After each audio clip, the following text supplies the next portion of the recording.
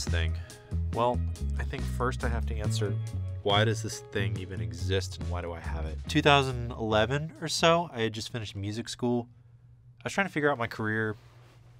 I wanted to be a session bass player. That was my goal. I wanted to record records. I wanted to go on tour with cool bands. I didn't really know how to do that. I was living in Atlanta at the time. I decided to visit Los Angeles. I was thinking about moving there.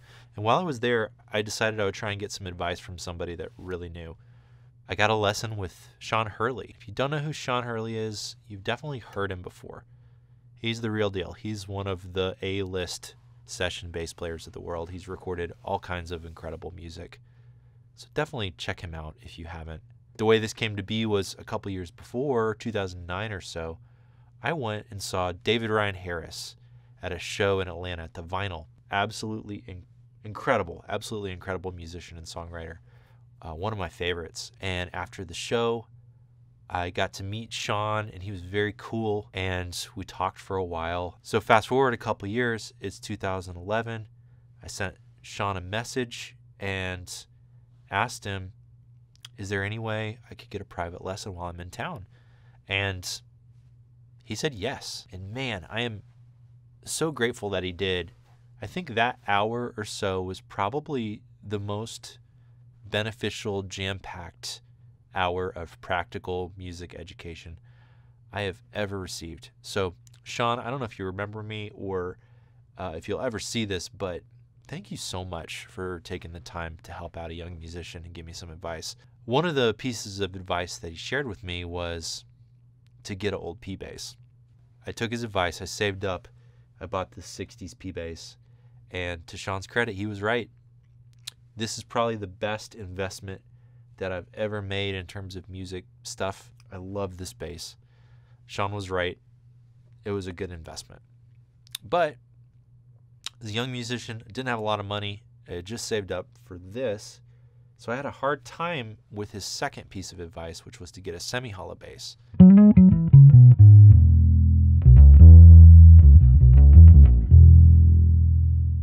If you aren't familiar with a semi-hollow is a bass that has a solid center block in the middle here, and then the sides are chambered, so it kind of has some of the hollow vibe, but the pickup is mounted on a solid block of wood, so it has some of the tonal properties of something like a Fender, a solid body instrument. They're undeniably cool. They have a really beautiful sound to them. I find that they work particularly well with acoustic sort of arrangements, but they can sound good on all kinds of things. Like if you throw some fuzz on a semi-hollow, it can be pretty cool. In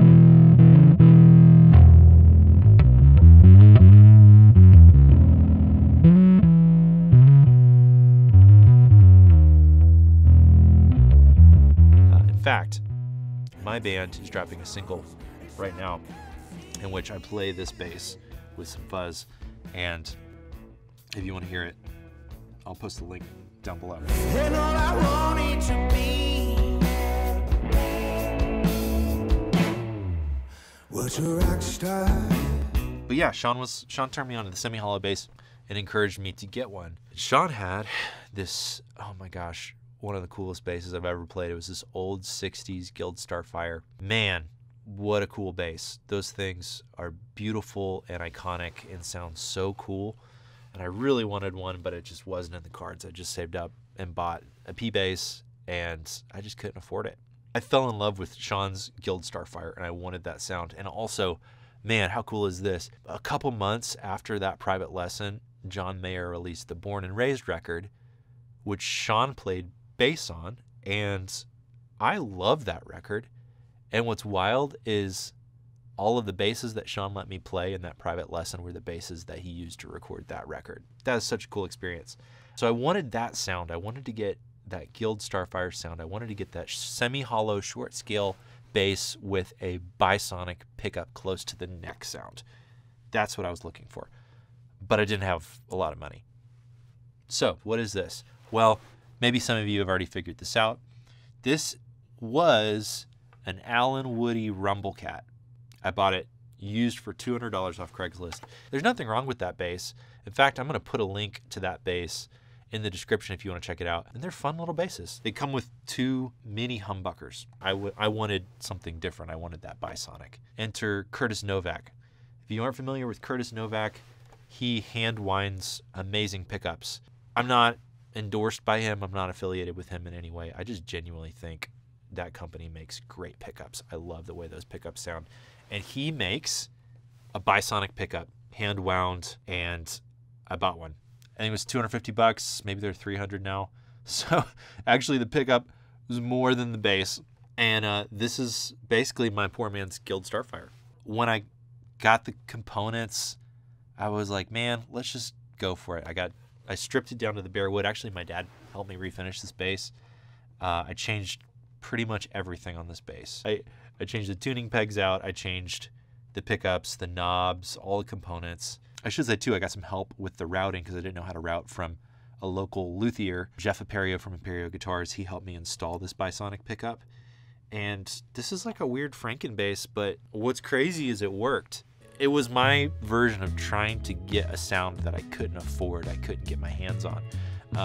But because I bought this thing and tinkered with it, I learned so much about instruments and how they work and building them. And I got to spend time with my dad who helped me refinish it. And it's just cool that this thing came to be. So what are some takeaways for you? I would say, don't sleep on the semi-hollow basses, man. They can be the perfect vibe for some songs, especially acoustic sort of songs, but they can sound awesome with fuzz. They're kind of a secret weapon. Out of every 10 songs that I record, I would say 1 or 2 of those songs I'm using the semi-hollow bass. It punches well outside of its weight class, and they're really handy to have around, and they're fun to play. In fact, I'm going to put some links to some of my favorite semi-hollow basses in the description if you want to check those out. Those are affiliate links, so I do get a small commission if you do get something, but I genuinely think they're cool. Another thing is, don't be afraid to try some things with your instruments. And don't hear me wrong, if you have something like an old P bass, please don't disassemble and change things out on those. In fact, there's a whole story with this one. If you want to hear the story about this bass, let me know. If you have something that's affordable and that there's a lot of them, you don't have to be afraid to change the pickups out. In fact, if there's one thing that you can do to a bass that's going to make a huge difference on the way that it performs and the way that it sounds, it's changing out the pickups. You can get a cheap bass like this one and put a really nice pickup in it, and it's going to punch outside of its weight class. And you don't have to be afraid to try and do it yourself. You just need a soldering iron and some basic tools, and it's really fun. And I think it's something, learning to work on your own instruments and modify your own instruments, I think is a good use of time. You're going to feel more connected with your instruments, and then also if something goes wrong, you're going to be equipped to be able to fix it, which is a good thing to have.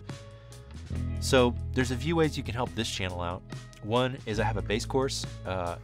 It's about a 2.5-hour course where I teach you how to play bass, and I genuinely think it's a good course. So the link to that's in the description. I also have a course specifically for guitar players that are interested in learning playing bass. I did a collaboration with my friend Rhett Scholl. We made that course together, where basically I kind of teach him, who's a great guitar player, some tips on how to play bass and not sound like a guitar player. So if you're a bass curious guitar player, the link to that is in the description as well. I also have merch now, so if you want to support the channel, that's a great way to support the channel, and it's fun. I just love talking about bass. I love hanging out with you and making these videos. I know this one was a little different. This was like a story video. I really like stories, so if you want more of this, let me know. I'd love to tell you the story about this P bass and how it came to be. So thanks for watching and hanging out, and I'll see you on the next video.